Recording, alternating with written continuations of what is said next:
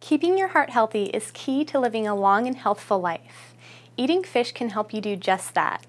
According to a recent Harvard study, eating fish on a regular basis can actually extend your life. The study tested 2,700 adults 65 years or older and found those who ate a diet rich in omega-3 fatty acids, which can be found in fish, lived 2.2 years longer on average. Participants who make seafood a regular part of their diet were reported to have a 35% lower risk of heart disease mortality. These healthy fats were also found to reduce the risk of mortality by all health causes by 27%.